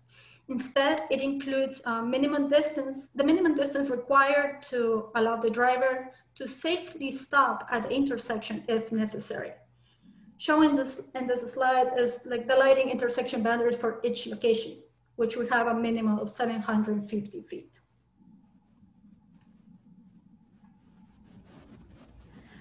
So how the installation of lighting is evaluated from a safety perspective. Typically, locations include urban corridors and transition to urban areas where there is a significant conflict with driveways and side streets. Locations where pedestrians and bicycling activity is present, as in sidewalks, mid-block crossings, and crosswalks. Another indication that lighting might need to be installed is when the number of nighttime crashes is double the number of the daytime crashes, and when the existing nighttime crashes are greater than the statewide average of 30%. Once the installation of lighting is determined from a safety perspective, the next step will be to prioritize those locations to maximize the safety improvements due to limited resources. As you can see in the slide, and as per the lighting justification report, none of those conditions are applicable for this corridor. So the purpose of the crash data analysis was to identify the location, time, and number of crashes within the safety study limits and be able to determine if lighting installation was necessary from a safety perspective. Crash data from April 2016 to January 2020, which is pre-COVID-19 time, was obtained and analyzed. As a result, it was found that 145 crashes, which are 93% of the total, occur at signalized intersections. Those locations are already lit, or lighting installation is expected to be completed by March 2021, as I probably explained on these slides. The remaining 11 crashes, which is 7% of the total, occur at the segments. From those 11, 7 occur during daytime, daytime, and the remaining 4, which are 2.5% of the total, occur at nighttime and are not intersection related. These 2.5% is below the average statewide nighttime crashes of 30%. In addition to the crash data analysis, the lighting justification report reviews the benefit cost ratio for the requested improvement. If the location is identified as a high crash and it has a benefit cost ratio of 1 or greater, the location is selected for further review and prioritization. If the location is not considered as a high crash, it will require a benefit cost of at least 2 to be considered. The lighting justification report calculated a benefit cost ratio of 0.7 for these limits, not meeting either requirement from a safety perspective. In addition, it was estimated a project cost of $16.52 million, which includes the design, construction, and CI cost, and a yearly operation and maintenance cost of $350,000 annually. Based on all the information provided in this presentation, the lighting justification report concluded that corridor-wide lighting is not warranted nor justified from a safety perspective. If you would like to request any additional information about this presentation or the lighting justification report, you can contact me or Guillermo Canedo from FDOT Communication Manager if you see necessary. Thank you. Thank you for the presentation. Do we have any cards on this? Any discussion from the public? There's no public comments. However, I have Mayor Wilson and Commissioner Weiss with hands raised. Absolutely. Mayor Wilson. Thank you, Madam Chair, and to our board members. I see a lot of new faces, and I'll start by saying to all of you, thank you for being a part of this board. If many of you recall, we've been talking about this for over 10 years now. Thank the presenter. But a couple of things she said. First thing she indicated, well, how expensive this project may be. Now, I've never heard that before. I've never heard it since I've been sitting on this board about how expensive something would be when it comes to the safety of people's lives. The second thing that she indicated that the study came back to approve guardrails. That is not true. In 2012, the study came back and said, no, there was no need for guardrails. But because 2 weeks after the study came out, board members, there was a family of 3, a mother and her 2 kids, went into the canal, were missing for 2 days. And the politicians, the powers to be, the board members decided that we need to do something about the guardrails. And within 2 or 3 months, there was $4.4 million allocated to get those guardrails up. My point is this. I think Vice Mayor Reinroth had it right. We all disagreed with him a couple months ago before COVID-19. When he said zero tolerance or zero vision, guess what? How can it be zero vision when we continue basing studies on how many people are gonna die or how many crashes we have with cars and trucks before we decide to do anything about it? 10 years, y'all, we've been talking about this. For those of you who've been around, we shouldn't have to wait any longer to get the lighting up in the Glades community. I mean, think about it. I heard about bike lanes and with respect to the cyclists, that's good. But what about the lights coming out here? Many of you don't travel the roads at night coming out to the Glades community. You don't know the conditions out there. I'm asking this board, which we already agreed some time ago, that worst case, if the study come back and said no, then we still want to find a way to get this project funded. And we shouldn't have to wait any longer. I had a nice conversation with Nick. We had a long conversation, and he's trying to think outside the box. I want this board to think outside the box, how we can accelerate this project. It's been too long, y'all. We've been waiting too long to get the lighting out there. And again, when I hear things like how expensive, what that tells me, I never heard that before. I'm appalled by that comment. And I know she probably didn't mean anything about it, but I'm telling y'all, it shouldn't be measured based on cost when it comes down to people's lives. We keep talking about our mission is zero tolerance. Well, guess what? If we find that there's issues out here, we need to resolve it, and we need to do it now. Thank you. Thank you, Mayor Wellston. Commissioner Weiss.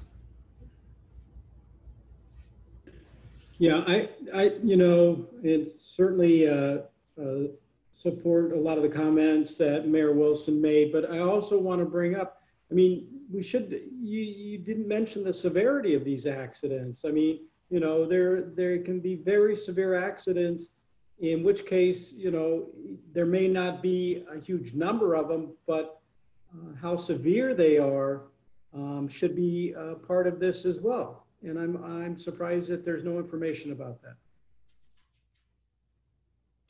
Additional hands raised. Yes, we do.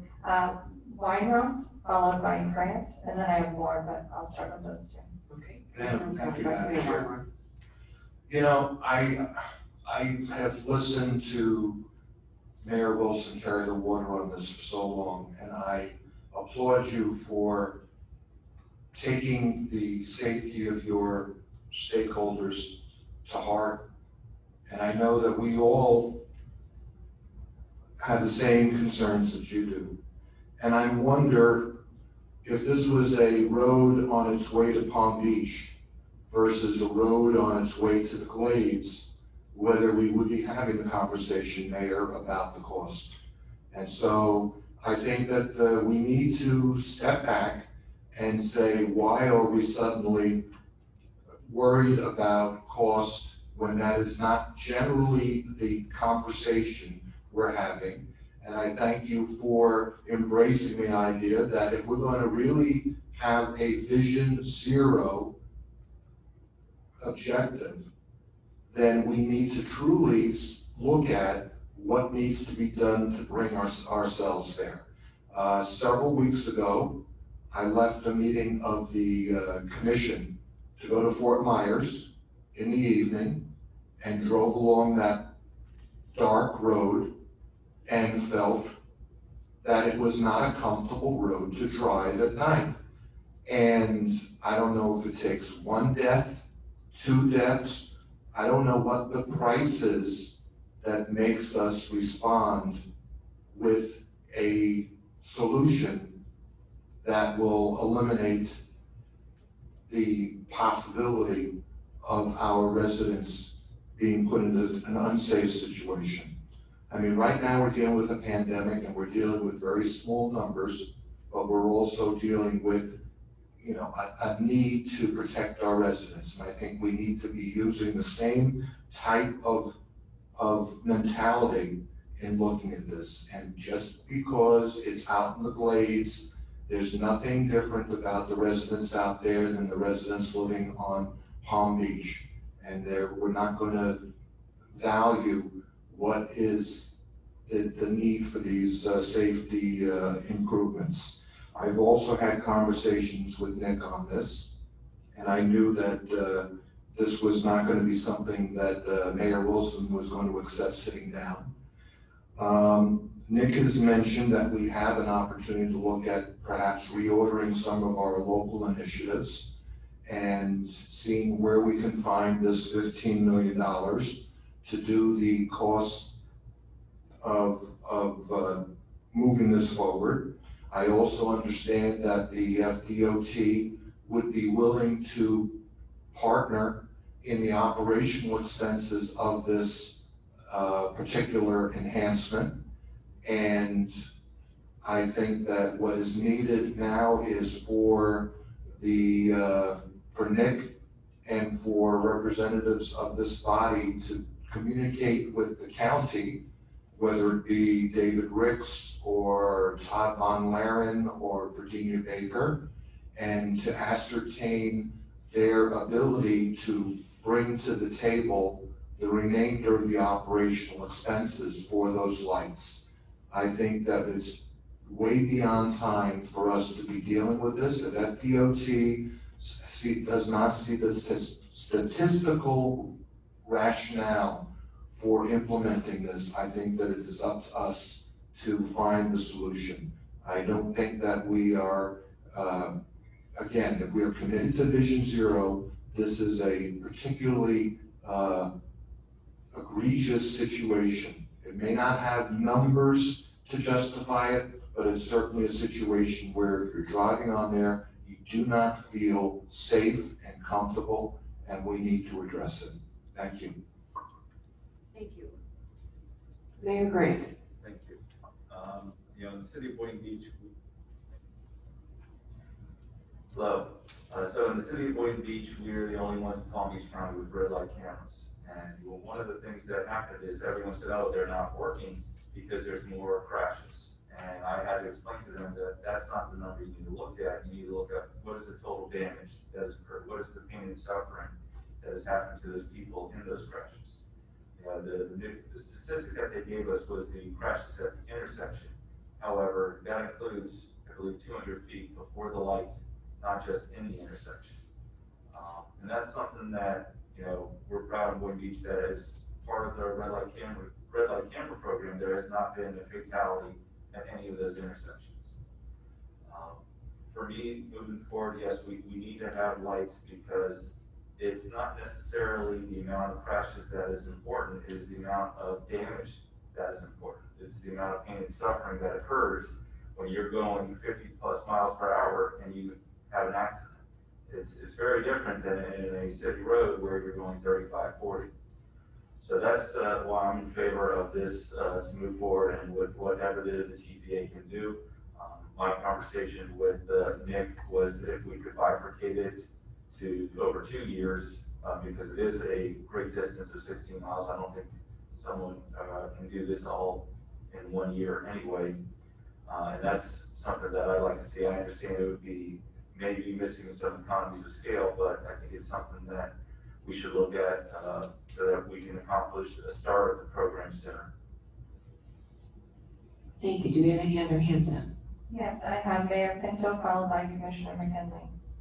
Mayor Pinto. Thank you, Madam Chair. I seem to be hearing a consensus forming that I think is the direction we need to go. I know for at least 5 years, I've sat down at TPA meetings and listened to this request coming from Mayor Wilson saying, help us out here, let's get some lighting. And there's been story after story. We finally got the study done, and I knew this was gonna happen. They were gonna do the study and come back and say, based on their guidelines and their rules and their metrics, it's not cost effective to do this. Well, I think, hope all of you have had individual discussions with Nick, that there is a way that we can do it as a TPA. We can fund this, and there's two pieces to it. There's the funding of the actual project, which can be done over 1 or 2 year period, which means we would put that money on the table for that 16.3 million. And then there's the second component, which is the O&M, the operations and maintenance going forward, which was discussed as being about $350,000. My understanding is 90% of those funds, if they're provided by the county on an annual basis, can be reimbursed to the county.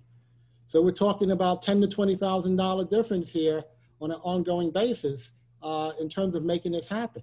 And I will like to ask Madam Chair and Nick, at this meeting right now, what can we do to move forward with that concept of the TPA putting that money up front? And I know this will be in the out years, and I know the funds we're talking about would mean those years when this is being funded, individual cities, we will not have the same amount of funds available for the small projects that we normally get funded through this mechanism. So I'd just like to ask, what do we need to do now to move forward with this concept, Nick and Madam Chair? Thank you, Mayor Pinto. And before we move to Nick to answer that, Melissa McKinley, you have some questions? No, Madam Chair, I actually have some comments, and I want to thank my colleagues for all of your very favorable comments this morning and for your assistance in helping me get Mayor Wilson to quit chasing me down every meeting I see him at about these lights. No, it's been wonderful to work with the mayors of the Glades on this particular project. But while I certainly want to thank Secretary O'Reilly and his team at DOT and our district office here, they've been wonderfully responsive to several different safety issues in the Glades community that they are working on, particularly up around the Pahokee area. But I have to disagree with their assessment on this one because I understand they've got formulas that they have to abide by, but this particular road is different. And I know Commissioner Weinbach said it's a road on its way to the Glades and not on its way to Palm Beach, but as you know, having just driven to Fort Myers, that when you jump on the west end of this road, it is called Palm Beach Road. So it is a road on its way to Palm Beach too. It's the only thoroughfare that connects the Glades community, and even if you want to go a little bit further west into Hendry County, that connects them to Palm Beach County. And a lot of the residents in these two particular communities of both western Palm Beach County and Hendry County, they come to Palm Beach County for entertainment. They come to our grocery stores and our other types of stores. I mean, we are the closest commercial hub for them. In addition, you're not talking about an average four-door sedan or a pickup truck driving these roads. You're talking about major aggregate trucks coming in and out of Palm Beach, aggregates there. You're talking about utility trucks coming out of the FPNL power plant. And you're talking about very large tractor trailers coming out of the agricultural community. In addition, I mean, the U.S. Department of Transportation just allowed agricultural entities there to use larger trucks to transport goods in these COVID times that we're dealing with. So that is an even more dangerous situation than you might look at other areas of the state with rural roads that don't have traffic lights. And I will tell you, I've driven all over rural Florida this summer in my new role with the Association of Counties, and I've driven on a lot of roads that are really dark, but these aren't roads that have the same type of commercial traffic that this particular segment of State Road 80 experiences on a daily basis. In addition, we all know that Florida in the summertime can tend to get dark around 3 or 4 in the afternoon when those dark thunderstorms start rolling through. So I wouldn't pay particular attention to just the nighttime data on that. It can be dark at other times of the day. We also have smoke that we have to deal with from time to time on these roads, and we've got fog, significant fog certain times of the year. So all of that combined just makes for a very dangerous situation. I 100% agree with what Mayor Wilson said, that one life is worth a street light. In terms of funding, before George Webb left and prior to the arrival of some of my colleagues on the county commission, the county had already agreed to fund its portion of the operations and maintenance costs should this project move forward, and I'm sure Mr. Ricks can resurface that letter and that agreement. It was discussed at a commission meeting, so it's on the record.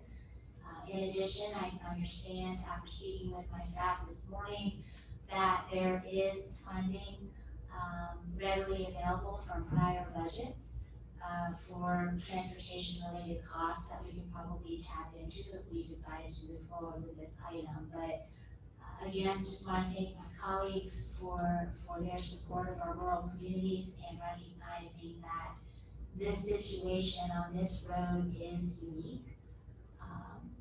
I don't want to continue to push this out into the future. I know that maybe his team bumped this up, and I would like to continue to see it where it's at if it's not sooner.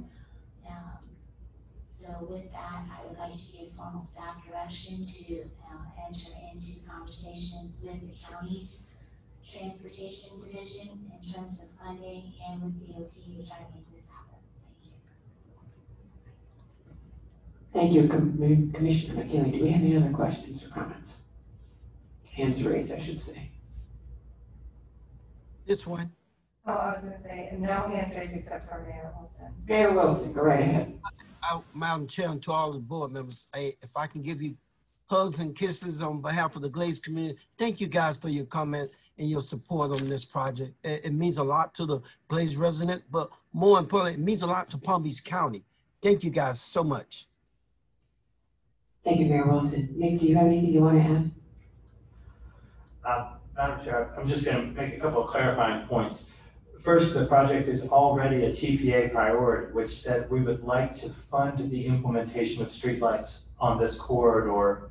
The intent of doing this safety study was to fund them with either federal safety dollars or state resources, state gas taxes available for the installation costs of the street lighting. Because the lighting study did not come back favorably, those two options are taken off the table, but that means we still have the opportunity to fund the construction costs, the design, the construction, and the CEI phases of that pie chart that was in the presentation. Those can be funded through the TPA's Local Initiatives Program. And I want to remind you that the TPA's Local Initiatives Program is funded with federal surface transportation block grant funds. We receive about $20 million a year allocated to just Palm Beach County to design and construct the projects that are specifically identified by this TPA governing board. And so what I'm hearing is a general direction to fund the design and construction of the streetlights out of that local initiatives pot of money.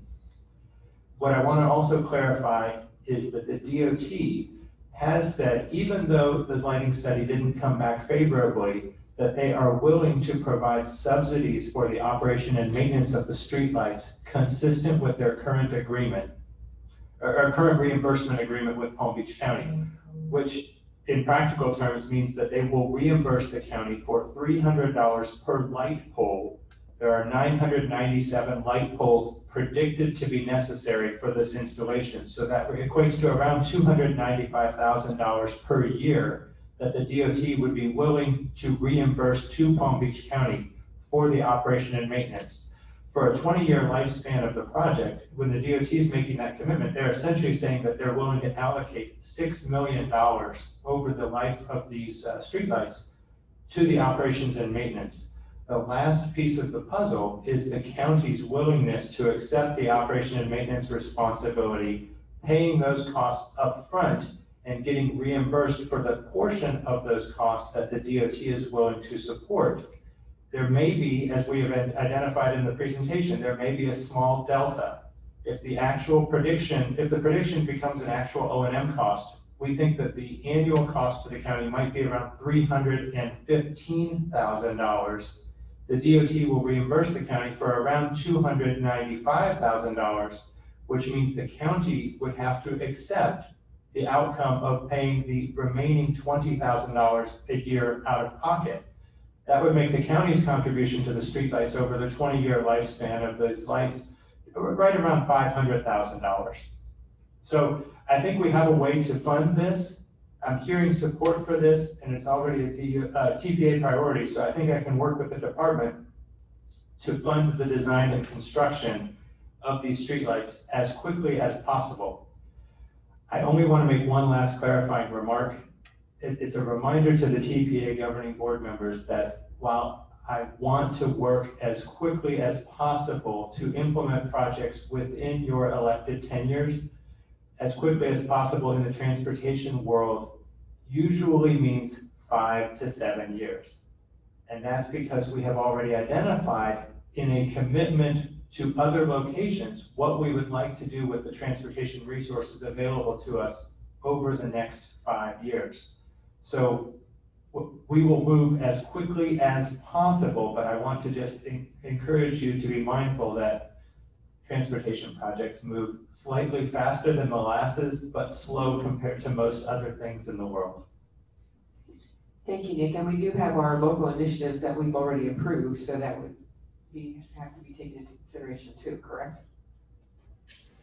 That's correct. We just adopted a priority list in July and transmitted that list to the department. So we would be in a simultaneous condition while we're developing the draft work program, we would be seeking to fund the additional priorities of the TPA and finding the money to implement the design and the construction costs associated with the streetlights.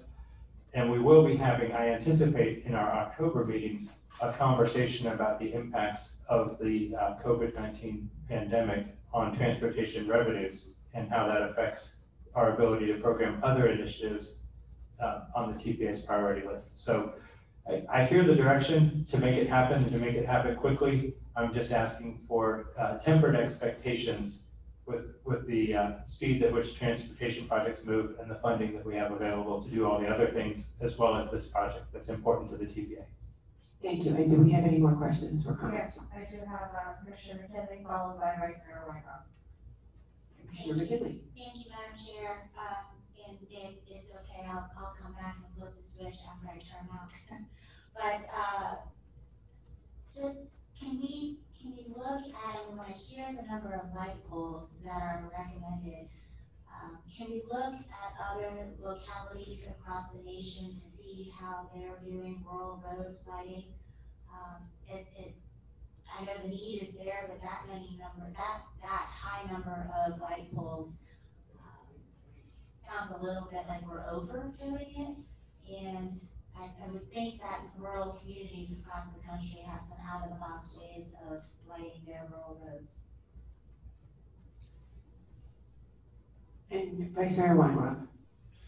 Yeah, I think that from this conversation, I think giving direction to Nick and the TPA leadership to again reach out to the county at this point, because we're going to need their partnership in this if we're going to go forward. I certainly embrace the suggestion by Commissioner McKinley that we take a look at the design of this to see what is appropriate. Obviously, there's new technologies in lighting, and probably the standard might be different, although because we're paying on $300 per pole, there's still going to be a contribution required by the county. We're not going to be able to knock out 20 poles and then say, okay, to the FDOT, you can pick up the whole thing. So at some point, the county is going to have to be a partner in this. So it's going to be necessary for, again, the David Ricks, Tom Laren, Virginia Baker, and ultimately the Board of County Commissioners to embrace this project. But I certainly would like to see us go forward. Nick, what needs to be done as far as getting this into the priorities for the local initiatives? Well, again, Commissioner, it's already on our TPA priority list. We show it on the state road modifications list because we had hoped that it would be able to be funded and funded more quickly using state gas taxes and or federal safety dollars. We can hear this discussion and migrate that project over to the local initiatives program with direction to the DOT to use some of our STP funds to fund the design and construction. Okay, do you need a formal motion on that, or can we do that as direction? I think we can do it as direction. I think we've heard direction. You know, the priority list show a desired outcome for funding sources to implement the projects on the various lists, but they're not rigid lines. There are some state road modifications that would pull from the federal STP funds that we use for local initiatives, and there are sometimes local initiative projects that take advantage of state road funding. We hear you. We're going to try to find a way to make it happen. Okay, I appreciate that. And because of term limits, I guess Chair Marino may be the only one still in this room. If and when this. There will be lights before 8 years from now. If I have any say on that. Do we have any more comments or questions? Hands raised. I have Mayor Wilson with his hand raised. Mayor Wilson. Yeah, the last comment, again, I appreciate the Nick leadership, but let's not wait 6 years to make this happen, Nick. We can think outside the box. We can be creative. We've been talking about it again for 10 years. Let's look at it in the next 2 years, worst case. I'm sure you can find ways and means to make this happen and not wait 6 years down the road. Please, let's make that happen. Thank you. I just looked over at Vice Mayor Weinroth and said, you know, we've been talking about this since I first got on TPA, and that was 4 years ago. And the fact that we've been talking about it for 10 is kind of sad, and the fact that people have to die in order to implement things that make us safer is even more sad. But I think we've exhausted all the possibilities on how we're going to get federal or state dollars, so it's incumbent on us to do this here locally with TPA, with our local initiatives. And I, for one, think that, yes, I don't want to wait 6 years either. And if, as Commissioner McKinley said, if there's a way we can be more creative, and if it takes 3 years, is there, you know, a different standard in lighting in 3 years than there is now? So these are all the things that we have to think about. But the direction from this board is very clear, very simple. This is something that the board wants. This is something that we all want to support Mayor Wilson with, so the sooner the better. And I think that's our direction. Nick, you've got your task here, and I don't believe we have any more comments on that. So next thing we have are just partner agencies, and I don't see any partner agencies here in the room or anybody. And I don't have any hands raised, Madam Chair. So what's left are the administrative items that are provided on our board sheet here, and there are no staff presentations on any of these, and I don't think there's any public comment on our administrative items. No, Madam Chair. So if any board member would like additional information on the administrative items, please get together with one of our staff. And at this time, we're at the end of our agenda. And I want to say again that it's been my pleasure serving as the chair of this board. I think this is a very important agency, and I look forward to working with you again in the future. Sad to be gone for a month, but hopefully in